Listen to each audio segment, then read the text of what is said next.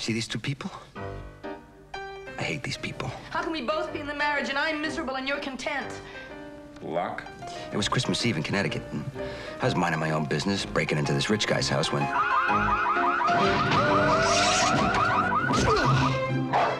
I ran into this dog. I hate this dog. My partner Murray was waiting for me outside. Murray's an idiot. Murray. This is Santa Claus. Not the real Santa Claus, just some drunk guy pretending to be Santa Claus.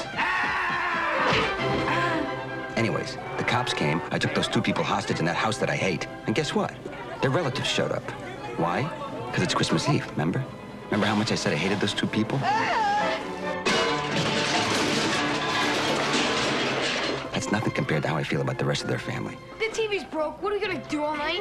Celebrate the birth of Christ. I hate this guy, his wife, these kids, and this lady. I think this is sick. Ah!